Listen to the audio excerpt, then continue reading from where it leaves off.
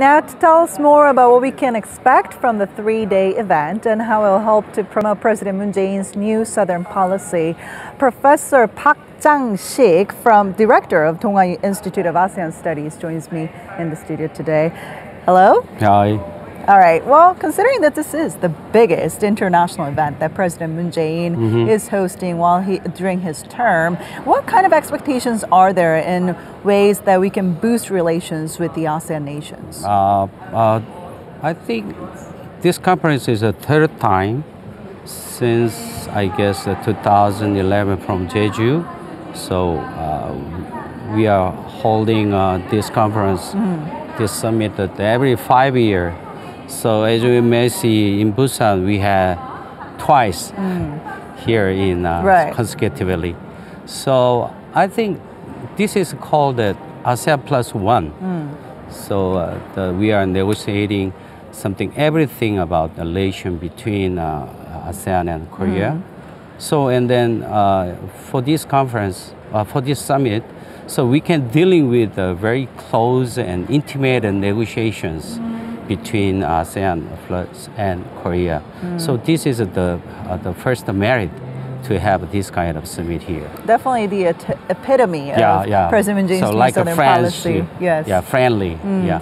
All right, right now, the ASEAN-Korea Culture Innovation Summit is ongoing. So how do we expect the cultural exchanges and cultural contents between ASEAN nations and Korea to become the driving force of future growth for both for South Korea and ASEAN nations? So the current government has announced that the new Southern policy in 2017 in Indonesia for the first time. So at that time, the President Moon Jae-in talked about the people, the peace, and prosperity. Right, the 3 Ps. Yeah. So, but they are calling the people in the first place. Okay. Above all. So this is coincide with the 3 pillars in ASEAN community. So they have another socio-cultural community. So and then above all, I think. So we Koreans have a popularity about throughout the world in terms of Hallyu Korean wave.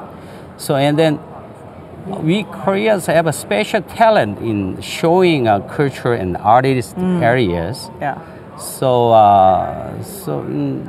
considering about this kind of a cultural aspect, we can emphasize on the culture. Performance, artistic areas. So we have a special talent about this.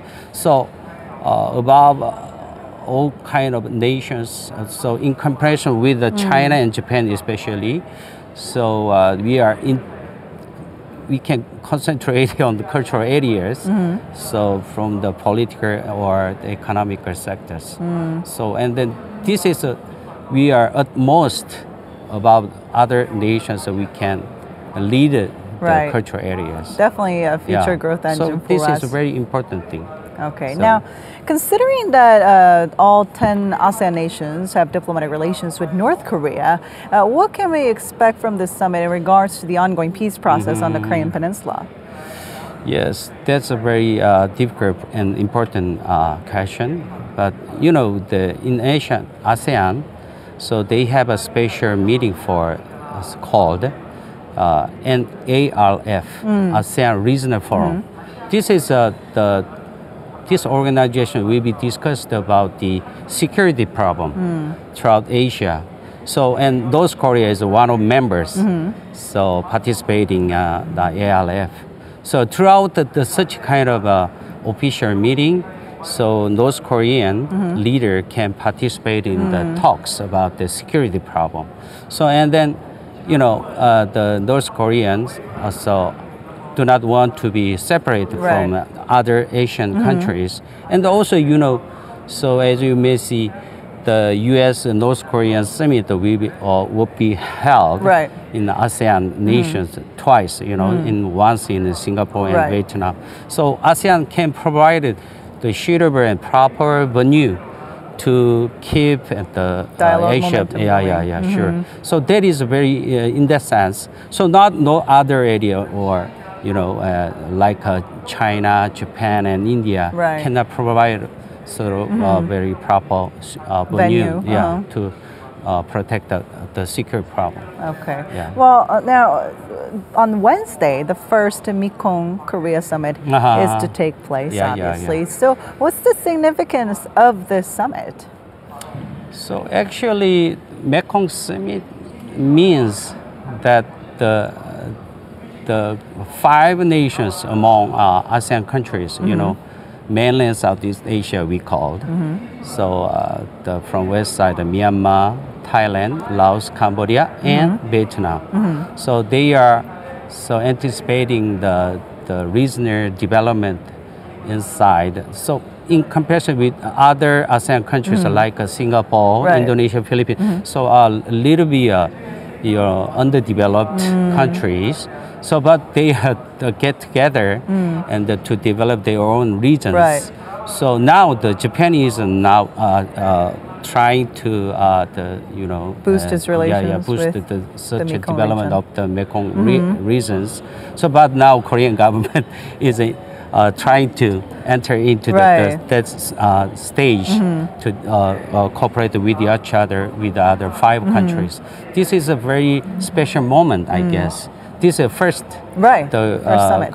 Mekong and Korean summit, and so we can enthusiasm will be the Mekong area regions with the underdeveloped countries in the future.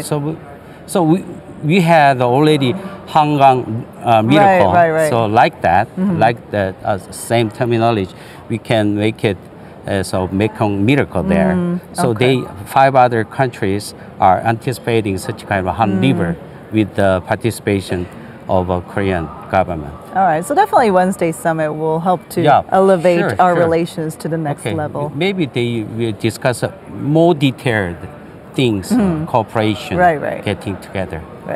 Thank you so much for your insight today. Thank you.